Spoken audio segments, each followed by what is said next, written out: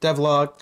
I haven't done a devlog in quite some time, but that's just because I've been working on updating the racing game. Oh, I should probably do a devlog on that too. Oh, that's a good idea. Anyways, we went ahead and we upgraded the naive AI. So before it was only able to avoid obstacles. Now what we've done is we've given it the ability to determine where the next flag pair is and then navigate itself towards that flag pair. You know, it does a pretty decent job. There are still a few issues with collision though. Again, it's a naive AI, so it's not supposed to be the best thing out there, but at the very least it's able to navigate this course all on its own. I think what we have to do is when they're